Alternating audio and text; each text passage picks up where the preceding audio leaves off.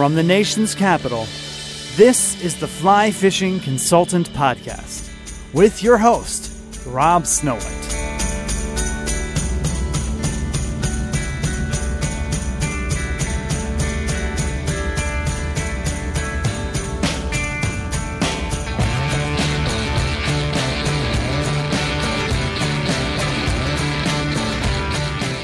For downloading my podcast. This is the Fly Fishing Consultant Podcast, episode number 242, Dropper Rigs.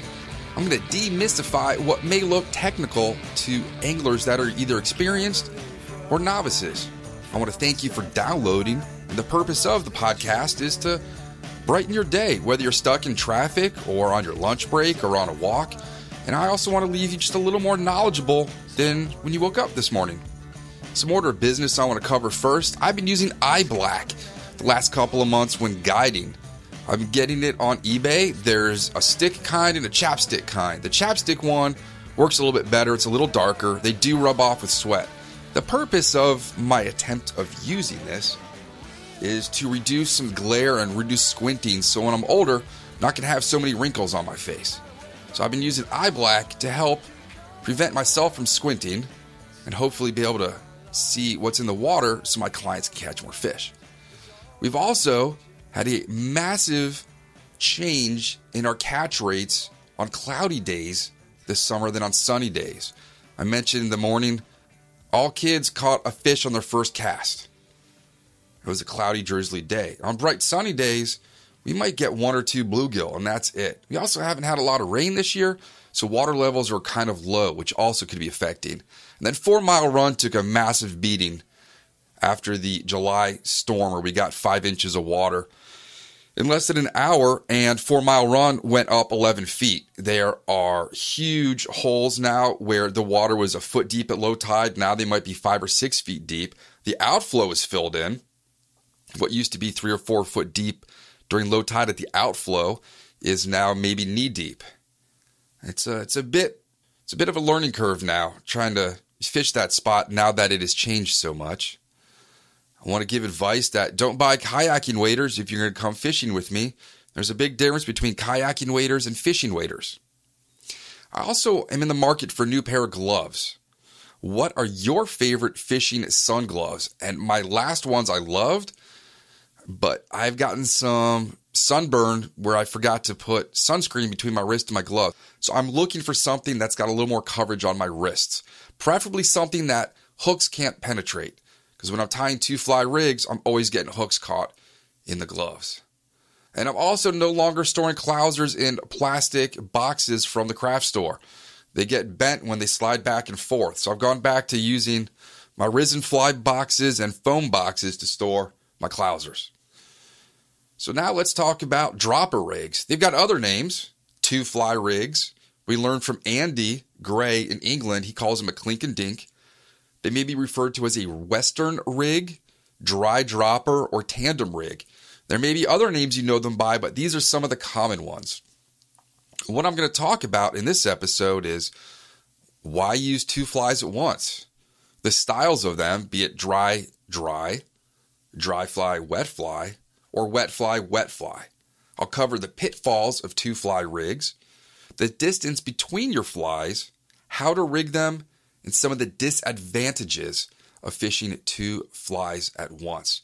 This is not always legal where you are, so check the rules and regulations of the state or body of water you're fishing to make sure it is legal to fish more than 1 fly at once. In Washington, D.C. and the Potomac River, you are allowed to fish no more than 2 flies. Yet, you could throw a crankbait with 3 sets of treble hooks with 3 points on each, which is completely not fair, and there's no challenge in that. But that's why I fly fish. So let's talk about why I would use 2 flies at once. As a guide, I want my clients to catch fish. I want them to catch a lot of fish. I want them to have bent rods all day long and have fun. A lot of my clients are just out there for one day only. They want to catch fish. So as an angler, I also want to catch fish. So I'm going to use 2 flies where possible to increase my chances of catching more fish. And why use an indicator with a fly below it when the fish might come up and nudge your indicator, when you can use a fly with a hook as an indicator and then have your trailing fly behind it. I mentioned it doubles your chance of catching fish. Sometimes small flies are hard to see from a distance or in low light.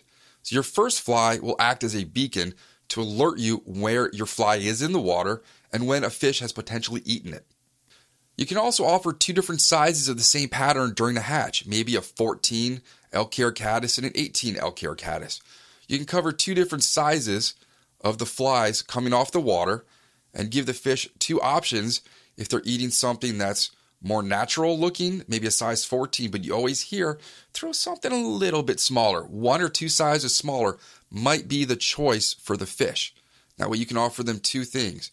Trying to catch fish, specifically trout, is like trying to find what your kid wants to eat. You got to find the right size and the right amount, otherwise they're not going to eat it. It's like offering your fish a chicken nugget and a T-bone steak. Maybe they're not hungry enough for the T-bone steak. It might catch their eye, but then they see something behind it that's smaller that might be more appetizing for them. You got to play with their minds a little bit. Give them decisions if you think they're that smart. 2 flies increases your chance of catching fish. 2 is better than 1. Remember the double mint commercials from way back in the day? You can also catch 2 fish at once. More often than not will happen during the shad run. And when you catch 2 fish at once, we call that fish nunchucks. Years ago, 10 plus years, we used to get multiple bass and bluegill on 2 fly rigs. It hasn't really happened as much. I don't know if the water's changed, the fish populations have changed. Places on fishing are becoming more pressured, but we don't get fish nunchucks during the spring, summer, and fall in warm water bodies like lakes and ponds like we used to. More often than not, the fish are going to eat the dropper fly, a smaller worm, a nymph, a damsel, an egg fly.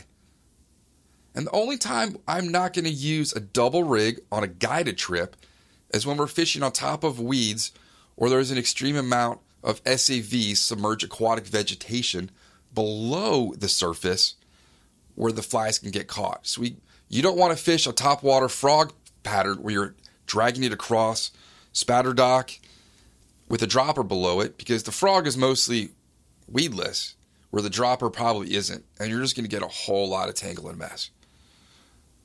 Another benefit of fishing 2 flies, it's more visual and accurate way to detect when a fish eats. If you can't see a size RS2 if you cannot see a size 18 RS2 from 30 feet away, put a bright white fly in front of it. Use that as your visual. That bright fly could be your beacon like the lights across the water in The Great Gatsby. And if you think fish are seeing 2 organisms moving together, you're giving fish way too much credit. I've got bluegill in my aquarium right now. When they go to eat something, they go to one specific thing and they look at it like they're nearsighted. They put their nose right on it, if that's what nearsighted is. I always get nearsighted and farsighted confused. Anyways, they put their nose right up to it within millimeters, and from there, they're going to decide if they're going to eat it or not. They're looking at it point blank view. So they're not looking at other things in the tank. They're only looking at one object at a time. That's what they're focused on. That's what they're going to go eat. Fish are not as intelligent or cognizant as you might think they are, enough to see that a small fly chasing a larger fly or a large fly behind a small fly, they're not going to say, oh, that clouser is chasing that little woolly bugger in front of it.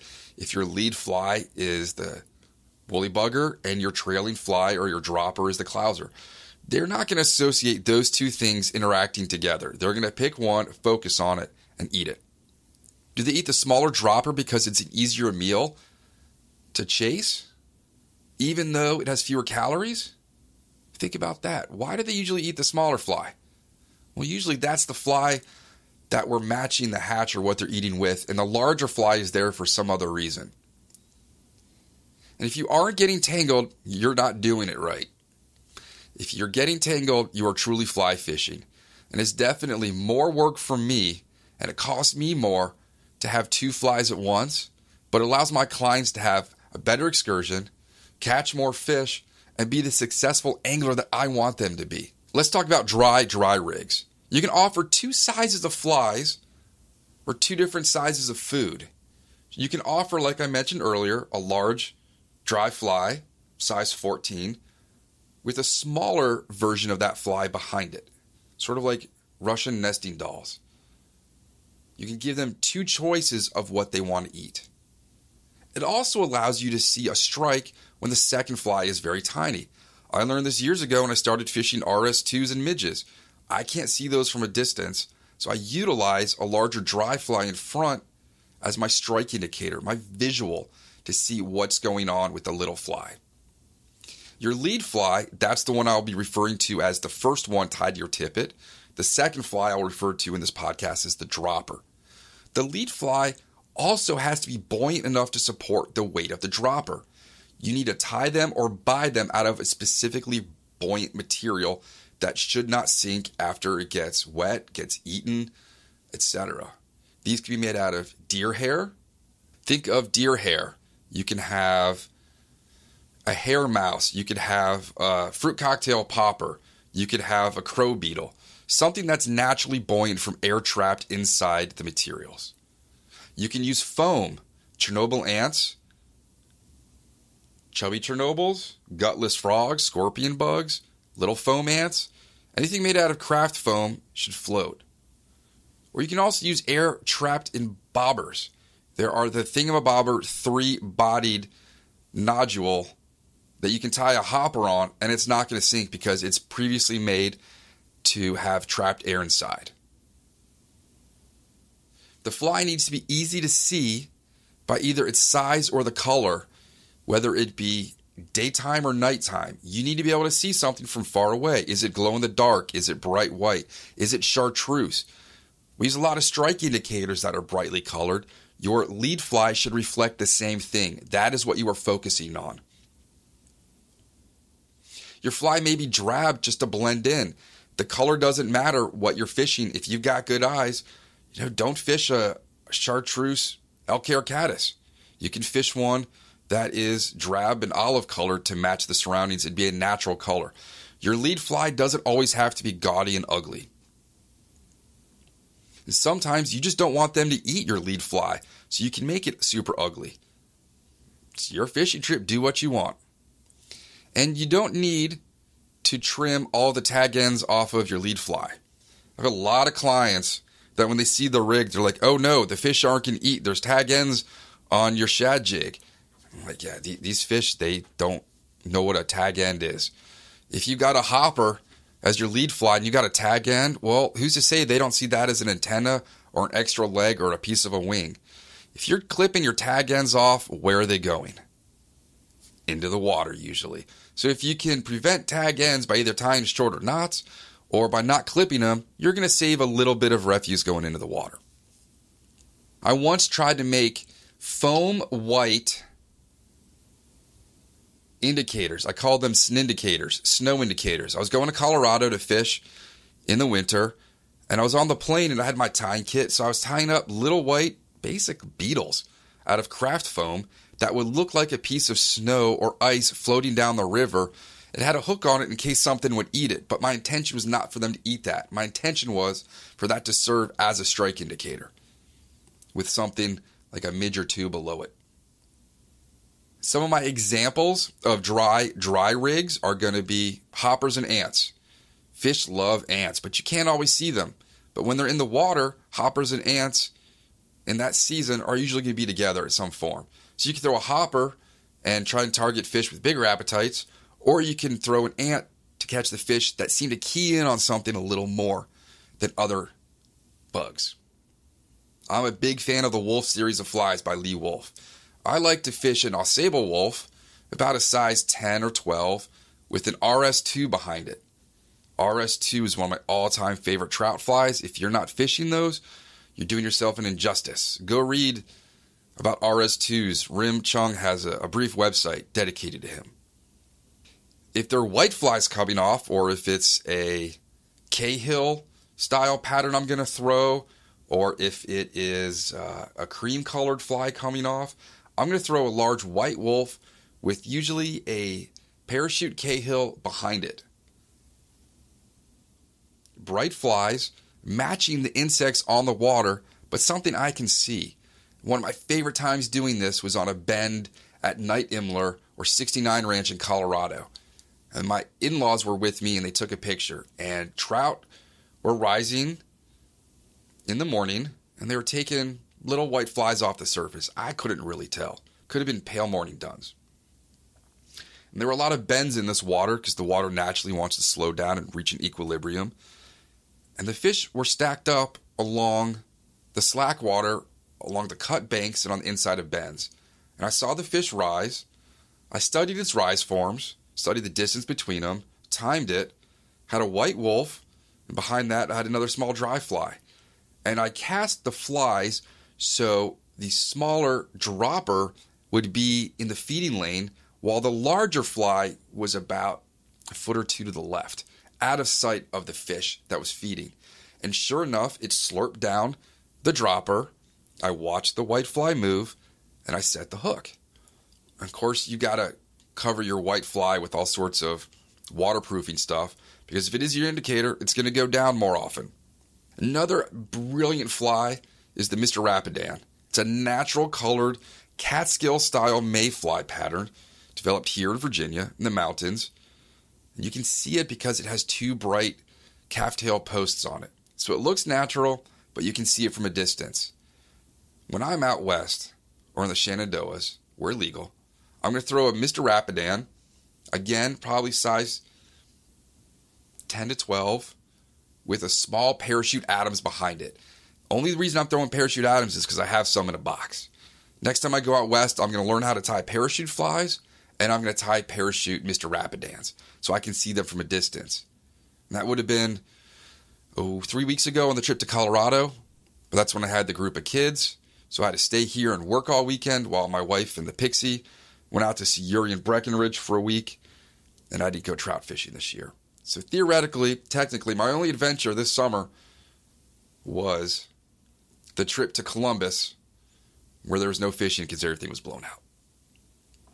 Let's talk about dry, wet flies. So your dry fly is your indicator, your lead fly, your wet fly is your dropper.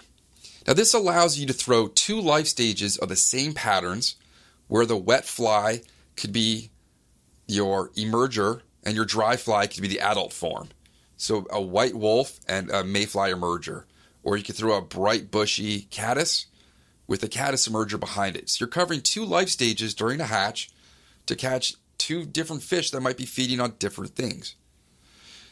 The benefit of a dry dropper, and that's basically what we throw all summer long, is that it allows you to suspend your flies over weeds so your dropper will not get hung up. It allows you to float your dry fly over a feeding lane or a channel between weeds where your dropper fly is suspended at a specific depth below, where it's not going to get fouled up. And it also allows us to throw along pontoons and docks where your foam dry fly, in this case we're using the Flyman popper, you throw it against a pontoon boat and your wet fly is going to sink down below the pontoon and suddenly come into view of the fish hiding below the pontoon or dock or submerged tree or whatever the structure that we referenced in the previous summer's podcast on structure. They're not seeing the top fly, but it allows you to quietly suspend your other fly below structure where fish can see it. So your dry fly, in essence, is acting as your bobber or strike indicator.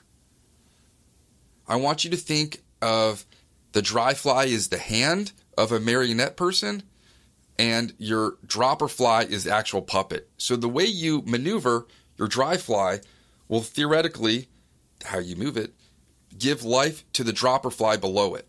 If you want to strip and pop and stop, your fly can dance slowly through. What we're doing this time of year is throwing a dropper fly with the worm below it. And by slightly pulsing, giving the popper those Jurassic Park rings, you are slowly wiggling that worm below. And I'm going to take my arms and I'm going to flap them to my side, up and down slowly, like a slow bird. That's what I want that worm to look like. Your shoulders will be the hook. So your left shoulder will be the eye of the hook. Your right shoulder will be the bend of the hook. And your arms are the two pieces of worm sticking out on either side. And it's slowly going to flap through the water. And if my neighbors could see me now, they would acknowledge that I'm a bit cray. I think the neighbors were listening to me recording the intro to a podcast recently while they were in the garden. I think Bonnie was a little concerned. She hasn't mentioned anything. She's probably keeping it to herself. Again, your dry fly may be drab colored if you don't want them to specifically eat that one. You may just be using it as your indicator. If you can see a drab colored fly from a distance, that's awesome. Or you may want it to be, again, brightly colored. I used to take highlighters and soak them into white wolves back in the day when I would fish some of the spring creeks and tailwaters of Maryland and Pennsylvania. I could see that from far away. I would love a chartreuse wolf. That would be an absolute brilliant fly for me to see from a distance. You don't always want the fish to see that. You may be specifically targeting the fish subsurface, but then again, you have a dry fly. So if one fish decides to eat on top, boom, you got yourself a fish. So the dry may be irrelevant to the hatch, but may allow another fish to eat it, just to secure a second option. You're giving the fish a choose your own adventure, and they can either choose the first or second one. Like when I offer my kid samosas from the air fryer, and then I'm going to offer her pizza rolls. They're both pastries filled with ooey gooey deliciousness, but they're two different sizes, two different flavors. We'll see which one she wants to eat. And the weight of the wet determines the sink rate and how long it will take to be in the strike zone. So if you're fishing something, and again, we mentioned that your dry fly has to be buoyant enough not to be pulled down. You're probably not going to be throwing tungsten-headed nymphs, probably brass or weightless nymphs, or lightly weighted with some wire. And where are you going to throw that dry fly ahead of the strike zone to get the dropper to sink and get in a place to float by that feeding fish? You're going to have to figure those out. And if there's one thing you need to learn in fly fishing, it's accuracy. You don't need to throw 60, 70 feet of line, but you need to be able to throw your fly and put it inside of a dinner plate from 20 feet away. Some examples of dry wet flies would be when we fish the scorpion bug and damselfly rig. That is my favorite thing to throw at dusk from the canoe in the summertime. Absolute favorite. I mentioned before, we're using the flymen poppers and worms right now. Another absolutely brilliant rig. Those flymen poppers just make it too damn easy to make an awesome, easy fly. You could have no experience fly tying and easily make a fly with the flymen heads. A royal wolf, a white wolf, an Ausable wolf, any wolf pattern, and an emerger. It's a great thing to throw over riffles late night in August, say on the yellow breeches. A big white wolf, I would even go size 10 up there. 10 or bigger, size 8. And then having some kind of white miller looking, you could even just take a small piece of white zonker or marabou and just tie that to a size 16 to 18 hook and trail that behind, and the fish will eat it. You don't have to make it super complicated. A classic western rig would be a Chernobyl ant and a nymph behind it. A beadhead pheasant tail, beadhead prince, copper john. Those are going to be your classic western trout two-fly rigs for a dry and a wet. Can't go wrong with hoppers and eggs. It might not even be hopper season. Tom and I were up on Christmas Eve on the Little Juniata in the year 2000. It was Christmas Eve, and it was bitterly cold. That was the night, if you remember, that we slept in this pickup truck in a quarry where all the snow had gathered and melted, and we got the truck stuck in the ice. You should always know to use your floor mats to put under your wheels to get out. Not the first time Tom has done something silly and gotten us stuck in inclement weather. But we were going to fish the Little J, and the trip was supposed to be to New York for steelhead. For some reason, that got canceled. So we decided to go to this section of the Little J that we had an agreement with the fly shop there, and we'd fish. And I had these yellow foam Orvis hoppers that had a loop of mono tied around the butt that you could tie a dropper on. So I tied on a hopper, knowing full well there were no hoppers that day. It was single, if not teen temperatures out. Tied on my tippet to that loop, and then I put an egg on. And I was 30 feet away from the river, stripping my line out, and I double hauled my line and threw about 6 feet over the bank, so only leader fell in the water. The hopper drifted downstream about 2 feet, and I caught about an 18-inch rainbow with an absolutely disgusting gut on it. When I was holding this fish, and this is back when I used to take fish out of the water and lay them down on snow and ice and take pictures of them. You can see when I'm holding this fish, its belly is hanging over. I think it probably had gorged on eggs at some time that year, or was just a hungry fish. And that was one example where I'm using the dry fly not intentionally to catch fish, but I'm using it just as a dropper rig to float it, if that makes sense. I'm using the dry fly to suspend the second fly. And this, back in the day, you didn't have thingamabobbers, you didn't have New Zealand strike, you didn't have foam indicators, you had poly yarn and stick-on indicators. And those to me just were not my favorite. I never really liked the poly yarn ones. They worked, but having a dry fly made of foam that's going to be buoyant throughout that water and ice and snow was key. Another one I'll do is dry and midge. When we're out in Colorado, Justin and I were fishing 11 Mile. I will throw just a generic dry fly that they're probably not going to eat, but they could, and a system of little midges behind it. I can't see a midge that far off, especially in low light when it's snowing. So thus I'm using the indicator dry with the potential to catch fish as my indicator. I love midge fishing. Don't get into too much of it around here. Hopefully next time I get out west, I'm going to do some. Let's talk about wet fly. So you can do this with or without an indicator. You can have an indicator thingamabobber with 2 wet flies below it, or you could just have it all underwater. And if you need to get it down, they're split shot. So you can use a rig with or without split shot. You can place your split shot ahead of the lead fly to make that fly sink and give the second fly opportunity to get down to the strike zone where it would not be able to get down there by itself being too light. You can also do one between the lead fly and the dropper. So it's going to drop down in the middle and form a V with 2 flies on either side of it. Or you could have it below the dropper like a drop shot rig, where it'll tick off the river bottom. Could get snagged a little bit more, but it's a really good way to get your second fly down deep where that fly normally would not be able to get on its own. It's kind of like a snorkeler or scuba diver using a weight belt to get down. You can't get that deep normally because your thoracic cavity is full of air, but if you use weights, you can overcompensate and break that buoyancy. Benefit of wet fly, you can mimic 2 life stages. You can have a large minnow and a small minnow, a larger version of a crane fly with a smaller version of a crane fly larva. So you can do baitfish, larva, crayfish, micro crayfish. You can have big baitfish, little, whatever you want to do. It's your fishing trip. You can rig it how you want. The first fly is usually going to be more dense and heavy to facilitate getting that second fly down. Not always the case, but it usually is. The lighter the lead fly and the heavier the dropper, like a drop shot rig with or without split shot on the bottom, you could call that your anchor fly rig. If your heavier fly is the dropper, that's going to be your anchor. And literally it just sinks faster than the lead fly. If you got 2 or more of these flies at once and you're fishing, say, slow water, you refer to this as a mooching rig.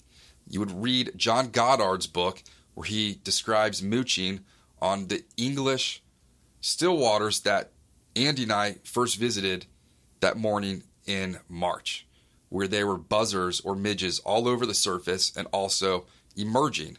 So he would float, thus he would throw 2 different size buzzers subsurface. You can use the action of the first fly to dictate how the second one moves. I mentioned throwing a dry that's super large and having it on the outside of a seam where your little fly is going to go through the seam and that's the one you're going to fish. Think of Santa's reindeer and how they pull along his sled. And I saw this in a video recently that was called How Idiots Tow Cars. And it was a pickup truck with rope tied to it and then a small hatchback behind it.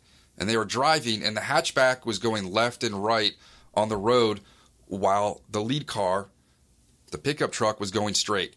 So wherever Santa's reindeer go, that's where his sled is going to go. So wherever your big minnow, your big weighted, chunky fly, your big chonk streamer is going to go, your little fly is going to go in that same direction. So you can manipulate the action of your second fly based on the movements of your first.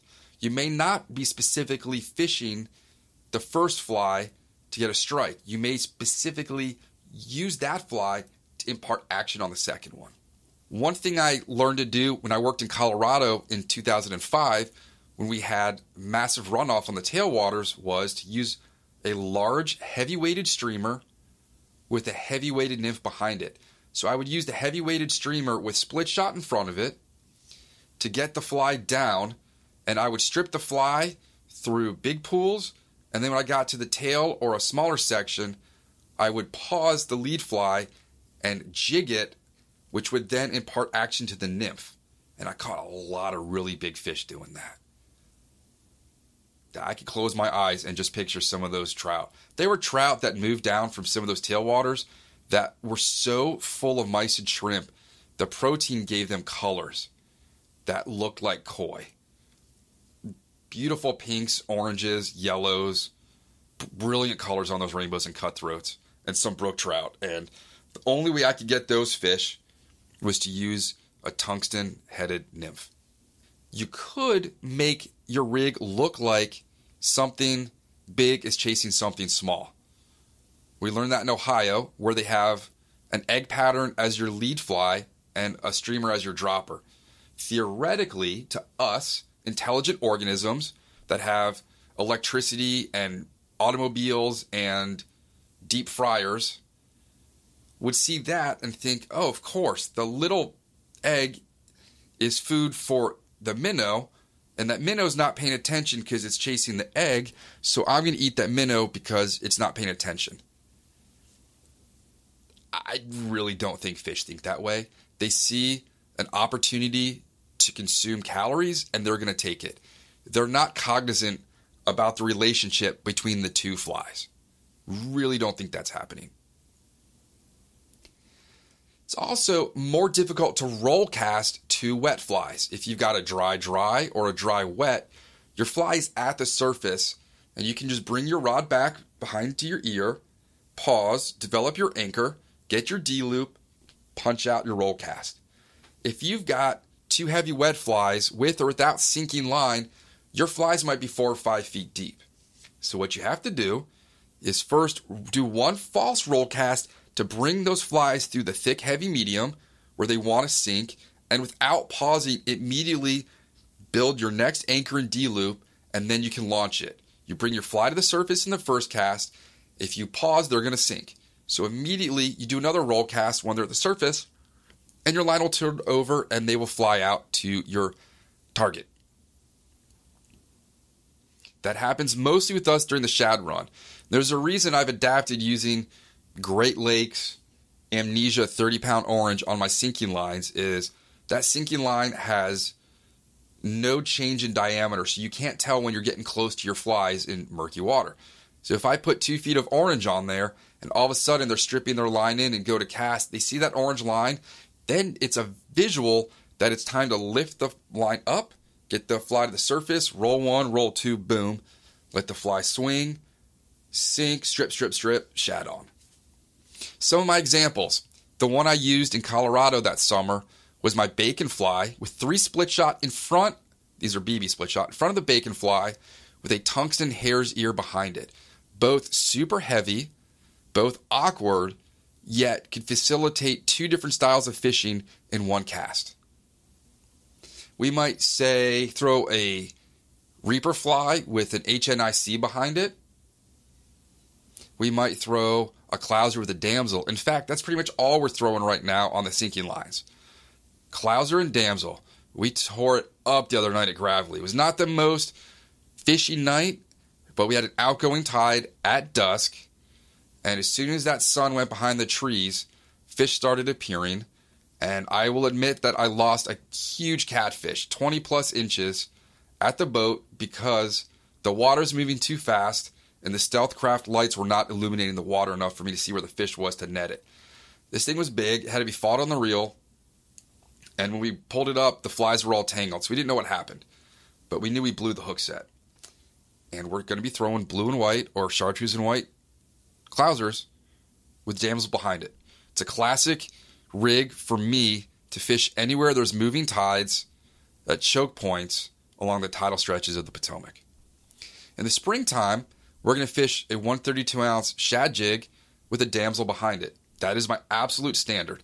If you listen to the shad episodes, you know I might switch out the damsel for another small pattern, but they're always going to be bright with an exposed hook that the fish can easily chomp on. 9 out of 10 times, they're going to eat the damselfly. And because that shad jig is so heavy, if you're not paying attention between your casts, it's going to sink right down to the bottom. If you're not paying attention, you're going to get foul hooked and snagged and lose my rig. Mentioned in Ohio, an egg as your lead with the bugger behind it, or you could do a bugger with an egg behind it. You can strip your bugger and then nymph your egg or bottom bounce your egg. Jumbo John, one of my all-time favorite big nymphs. We're going to be tying a version of that at the October TPFR beer tie. How about for steelhead, you throw a Jumbo John that's heavy and weighted, but it's got nice action because of rubber legs on the side, and then a sucker spawn or glow bug behind it.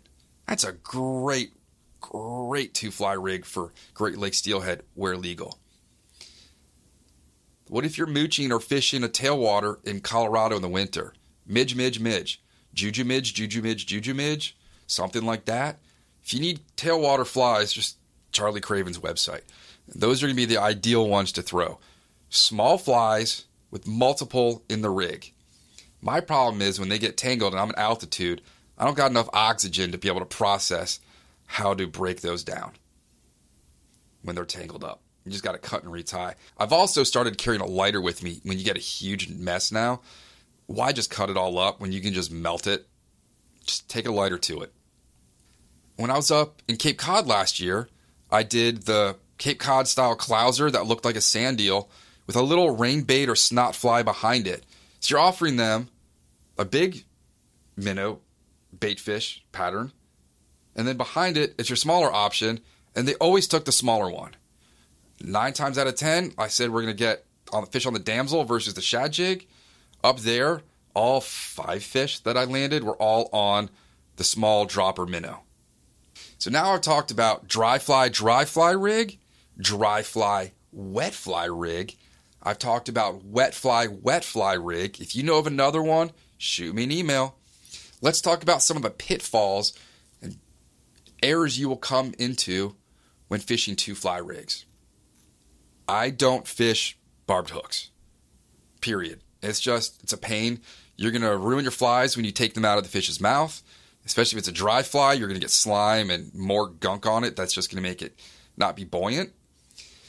Costs too much when I have to go to the hospital to have a hook taken out of me. Costs a lot when I got nice clothing and I get a hole in it. And there's just a plethora of other reasons why you shouldn't use. Fish don't fall off hooks because of barbs. They fall off because of poor hook sets or slack in the line, or they move their head and a long hook just bends out based on the fulcrum. So you need to be able to smash the barb on your lead fly just enough that there's a little bump that your tippet will not slide off the back of the bend of the hook if you're rigging it that way. If you use a barbless fly, there's nothing for it to catch on, and it'll just slide right off and you're going to lose your dropper. Don't smash that barb too much, just enough that it's going to come out of a fish, your skin, or your clothing, but just enough to hold on to your dropper. If you're fishing at night, or you want to just pre-game your rigs, you may want to pre-rig them on a piece of cardboard where you have your dry fly on the front, and then your tippet, and then your dropper. So the rigs are already made. You can do that on a piece of foam, like styrofoam, craft foam. You could do it on pre-made store-bought rigs, cardboard, whatever. Balsa wood.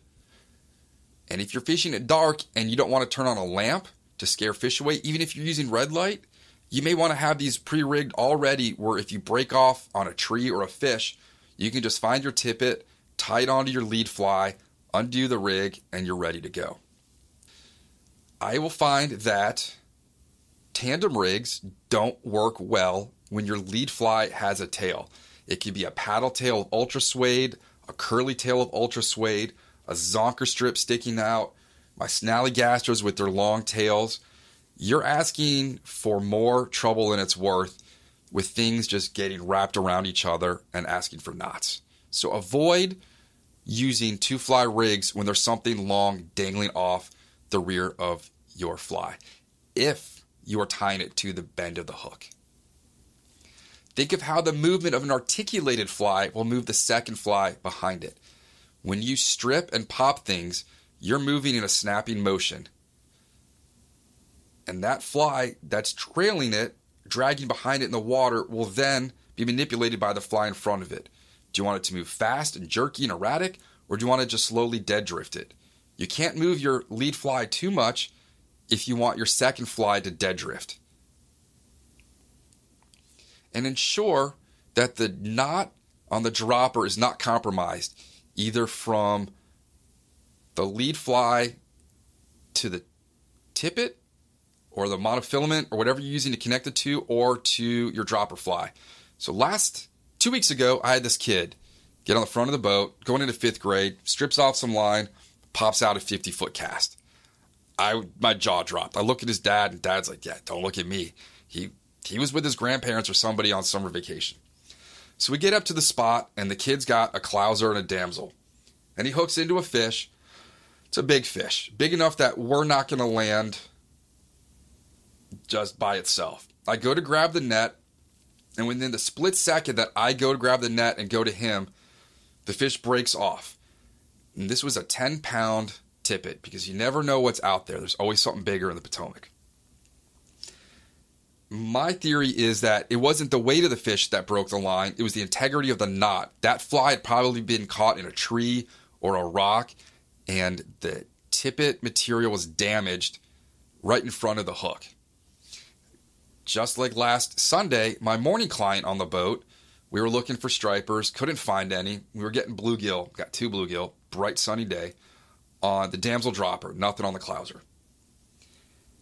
He got that fly caught in some trees, between rocks, maybe on the anchor line in the boat. And then in the evening, I had my client out for stripers or gravelly. I did not check the integrity of the leader material to the damsel, and when he suggested I throw a couple casts so he could see how to fish, he wanted to watch how I would fish that location, I broke off a very big striper. And I don't think it was because the fish broke 10-pound tippet. I think I was just dumb and didn't pay attention. And if it happens twice in a couple weeks, it's now more reason for me to be keeping a better eye on those rigs. Those are some of the pitfalls of things to think about when you're doing 2-fly rigs. There are more, but as I think about these things while I'm reading or walking the dog or falling asleep at night, I try to write them down. And I know in about an hour after I record this, I'm going to think of 2 more pitfalls, and I just will have not recorded them in time. So these are pitfalls at the time that I could think of. Now, how much distance should you have between your lead fly and your dropper? My average is 18 to 20 inches, or this. I will put my elbows to my side and pinch my thumbs together to my index fingers, and that's the distance. So I put the tip of the material on my right finger, I pull the spool to my left, so it's about shoulder width, a little bit wider. So 18 to 20 inches for me. Some people do it shorter. I've seen clients that show up with rigs with 5 to 6 inches between flies. I don't really like that. I like to separate them. It's my visual way of differentiating the 2 flies in the water, and that's my preference over the years that I've been doing this. And I didn't always fish 2-fly rigs. This is something I didn't start doing till I probably fished with Tom and Stone at Orvis 20 years ago now. It's been over 20 years since I started working in a fly shop, and I learned these things from them. You also need to calculate the depth of the water to prevent you snagging your dropper fly when you're fishing and nymphing that nymph using a dry fly above. So you got to think, is it 10 inches? Do I need 20 inches? Do I need 30 inches? What's the distance between the two flies that I need to have suspended where I'm not going to foul on the bottom? Now, there's methods of attaching your flies. There are several. You can Google these, look them up. There are several websites that have illustrations. You can find animations. You can find people tying them in tutorials, which I will probably end up doing. Find the one that's easiest for you and stick with that. The one that works best for me is off the bend of the hook. It's what I've been doing for a long time. I like it. I've tried others. This is what I like. So you can tie a clinch knot off the bend of your lead fly and have your tippet go to tie on your second. You can tie off, if the eye of the hook on your lead fly is big enough, you could tie another piece of tippet into that and have that trail behind it. But now you've got your lead fly brushing up against the tippet, which may affect the action or the visibility or how the fish perceives your lead fly. You can leave an extra long tag end when you tie your lead fly on and then tie your dropper off of that. When you tie your fly, you can make a loop of monofilament just like you would make a loop to attach an articulated fly. You can have that on the back of your lead fly and thus tie your tippet to that and drop it off the back. You can use a sliding loop knot above your lead fly to allow you to move your dropper up and down. You're not always going to have your fly directly behind it, like a bunch of train cars together. You might have it at an angle or below it. How you rig this is how the two flies will move and float and appear to the fish in the water. You can also have a dropper loop tied onto your tippet above your lead fly. So those are 6 methods that are probably the most common. I haven't read any rigging books in a while. I'm sure there are new adaptations to this, but I found the one that I prefer, and I've been using it professionally and leisurely for many years. What materials now are you going to use to tie on your dropper? Your dropper should be less strong than the tippet. So if you're using 4x as your tippet to your lead fly, drop 1x or a poundage down for your dropper. 4x to your caddis, 5x your caddis emerger.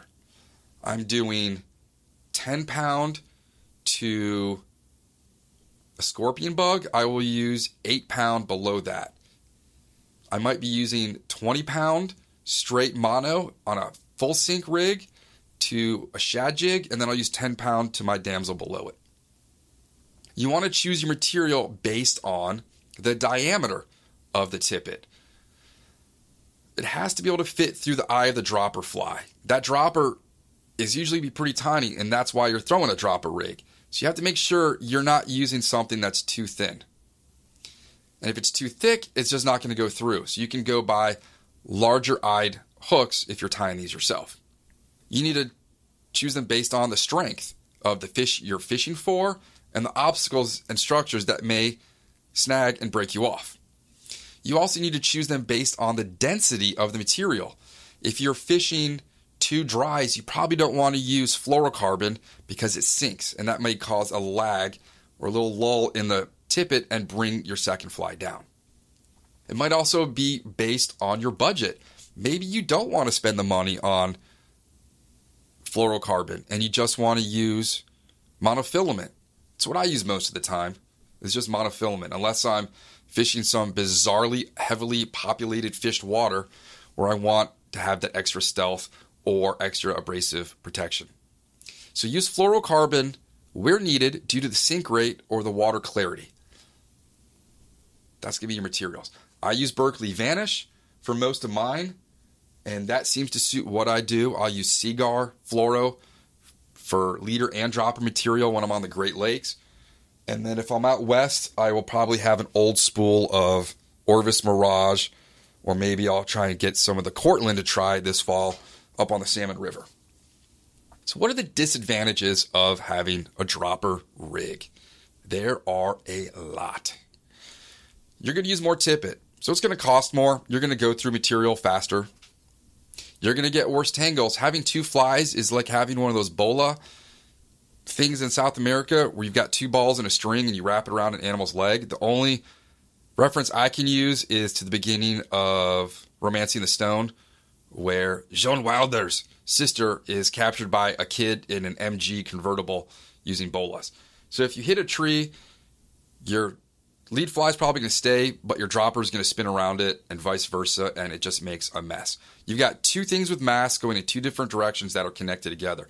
Think of people that throw their shoes up in power lines or on trees. There was a tree outside my brother's freshman year dorm at University of Virginia, and it was full of shoes tied together. The way they wrap around the branch is two go in two different directions, and they get tangled up. Your dropper line can get tangled and knotted around the lead fly or in front of your lead fly. And I kid you not, right before I recorded this, a guy on Facebook posted that question to the Facebook fly fishing community. Why is my dropper fly getting tangled around your lead fly? It could be your tippet is just too thin and it's too malleable and it's flopping around. It could be the wind. It could be how you're fishing. It could be your cast, whatever. But your dropper line can and will get tangled and knotted around the lead fly. Flies will get in the way when wrapping line around your butt to store when you're moving between places. So you might want to be putting so when you want to put your dropper on the first stripping guide, you've got to wrap the mono or leader or whatever around the butt of your rod. And if it's a right length, you're going to have your fly just awkwardly bent around the reel foot. Just a little more trouble. I'm going to record a little hack that I saw somewhere or I thought of myself. I'm not going to take credit for it, on how to make your own hook holders on fly rods because they're not that often found anymore. You will spend twice as much on flies because you might be losing them. You might snag your dropper, and when you pop it off, both flies pop off. It happens. We lose two fly rigs all the time. We lost one on a submerged log on Saturday, and when we were done, we just went and got it out. If you can retrieve it, fine. That's like saving $6 to $8. I'm always going to try and retrieve them. We will never sacrifice a fishing spot to get the rig out. We will always wait till we're done to attempt to retrieve it. So you may lose just your dropper fly, or you may lose both of them. Either way, you're losing money. You're going to have to carry an extra spool of tippet with you. I carry a plastic Plano box of 30, 20, 14, 12, 10, 8 monofilament spools, or mono or Berkeley Vanish, whatever you call them. And then I usually carry a 4 or 5X tippet spool somewhere in my gear from when we do have to tie on something itty bitty. Sometimes you just got to put on a size 16 Rainbow Warrior to catch a little bluegill just to make a kid's day. When a fish goes to eat your lead fly and you set the hook, you may set it, the fish misses, and you might snag that fish with your second fly. It happens. You'll be like, I caught a fish. And then you bring it in and the dropper is stuck somewhere in the back or face or tail of the fish that was attempting to eat your first fly. There's more potential for snags in water, trees. The anchor line, if we're anchored, is always going to get caught with the second fly. Whatever is in and around the boat, around your feet, out in the water, in the trees, anywhere around you, there's just more potential for snags because you've got two hooks flying around, and the only purpose and job of a hook is to get caught on something, specifically a fish, but it often doesn't do that. The fish may eat one fly when the other is snagged on structure. That happens to us. When we hooked the log with the black woolly bugger on Saturday, we had, what fly was behind it? It's probably an HNIC. And the fish were trying to eat the HNIC, and that would have just been a total mess because we couldn't have landed the fish. So sometimes your lead fly is stuck and they're still trying to chase your second fly, or vice versa, where your dropper fly got snagged on something and you've got your lead fly flapping around in the water or above the surface or on the surface. The fish are going to eat that. And now you got to figure out what to do. And you can figure that out on yourselves. Let's say you are fishing a cut bank and you can see your big bushy dry fly, but not your dropper. So what you end up doing is casting the lead fly, the big bushy one, into the target zone, but you're up against a bank, so your dropper fly is going to go get snagged on that.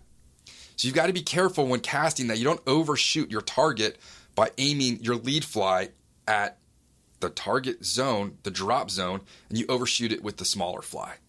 A lot of clients will do that. They don't pay attention to the dropper. So instead of throwing what they think is a 14-foot cast, they're throwing a 16-foot cast. And if you've got to cut both flies off to switch flies in the middle of the river or on the shore or in a boat, what are you going to do with that 2-fly rig? I often just drop it in my bag or wrap it around my hand and then throw that in a box for later, because then we can just grab it and reuse it. And pulling out of a tree, this happens so often with the shad rigs. My clients will hook a tree, and then I've got to pull the line to get it out. And if the line doesn't snap and you lose both flies, what happens is your dropper that is stuck in the tree will break off, and the lead fly, which is the 132-ounce shad jig, is now moving at you about 200-300 miles an hour. And you get hit in the hand with that fly, and it hurts, and it leaves a welt on your hand. And I always tell my clients, when you're going to get your second fly snagged on surface, on structure, wherever it is, always look away when you pull, because that lead fly is going to come shooting back at you. Sometimes both flies come shooting back at you. It's the lead fly that's going to hit you. And more often, if it's a wet fly, it's heavy, it is going to hurt.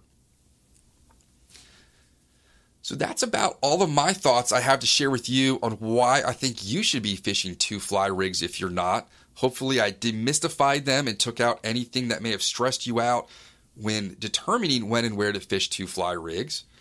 Please be sure to subscribe to this podcast on iTunes or your favorite listening platform.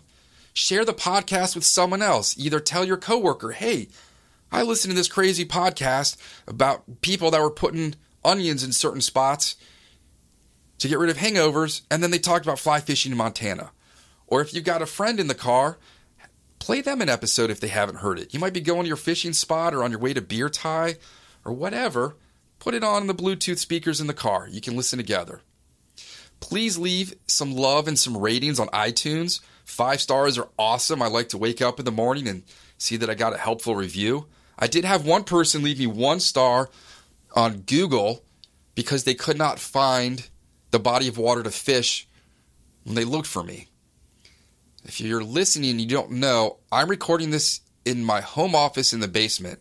There's no water where I live. I get calls regularly to fish my pier, how much it costs to fish my lake, if I have rental boats, if I sell bait on the body of water. I get constant calls about people looking for places to fish. If you just Google places to fish nearby, I usually come up first. And I've tried to tell Google, hey, can you adjust my listing to say there is no water here? And if you look closely, there's a Google map next to it, and it does not show any water. So yeah, you want to give me 1 star for not finding my body of water? Yeah, that's your problem, dude. Please support our sponsors. If you need some of my flies for fall, winter, give me an email. If I'm not working during the week, I can tie flies.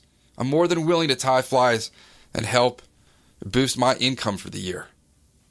Please follow me on social media at Rob Snowhite, Twitter, Instagram, Facebook, Fly Fishing Consultant. I think it's R Snowhite or Rob Snowhite on YouTube. That's about it for this episode. I want to thank producer Jason. Hopefully in about a month and a half, we'll be wetting a line together. And we will not be fishing 2-fly rigs because the places we fish usually that time of year, it is illegal. Thank you for downloading and taking the time out of your day to listen to me. This is the 10th year I've been doing this, and I don't think I will ever run out of subjects to discuss. We should be having a very interesting interview for the next podcast, episode 243. Have a great day, great weekend. Hopefully your commute that you're listening to with this is not too bad. Hopefully I brighten your day. And please let me know if you have a favored pair of gloves that you're willing to endorse. Jason, do your thing. Take it away. Thank you for joining us for the Fly Fishing Consultant Podcast. For more information or to contact Rob, please go to www.robsnowhite.com.